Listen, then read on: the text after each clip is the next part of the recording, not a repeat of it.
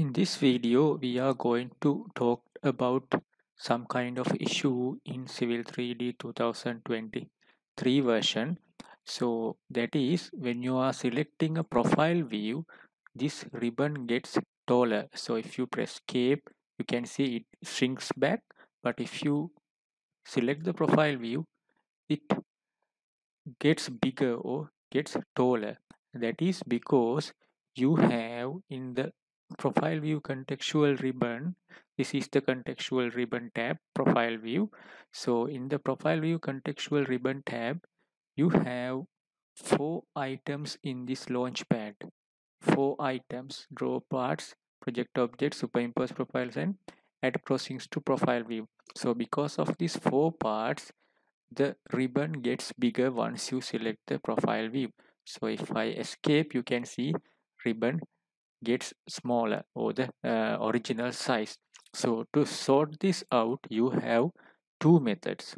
So the easiest method is you can increase the size of this ribbon.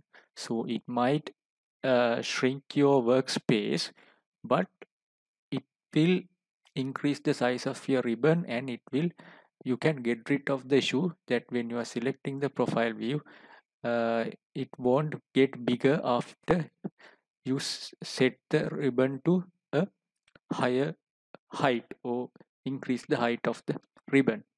So this is how to do it. So I press escape. On the command line, I will tap ribbon dock height, ribbon dock height command, and I press enter. So currently the value is 100. Instead, you have to type the value as 120 and press enter. So you can see now my ribbon gets bigger. So once you select the profile view, now the size of the ribbon suits the items in the profile view launchpad. So it will no longer change in size while once you press escape. So that is the first method. So we will revert back the ribbon dock height to original value, which is 100, and we will look at the second method. That is, go to this Civil 3D workspace, click this drop down, then go to customize. Then you have to move to ribbon here. Ribbon, you have to expand it, then go to panels, then all the way go back to Civil 3D Profile Launchpad. Sorry, Contextual Profile Launchpad. Here, Context Profile Launchpad 1. There you can see the image of the launchpad. So if I expand this, you have two rows here. So first row represent this area, and the second row represent the area underneath that expandable panel.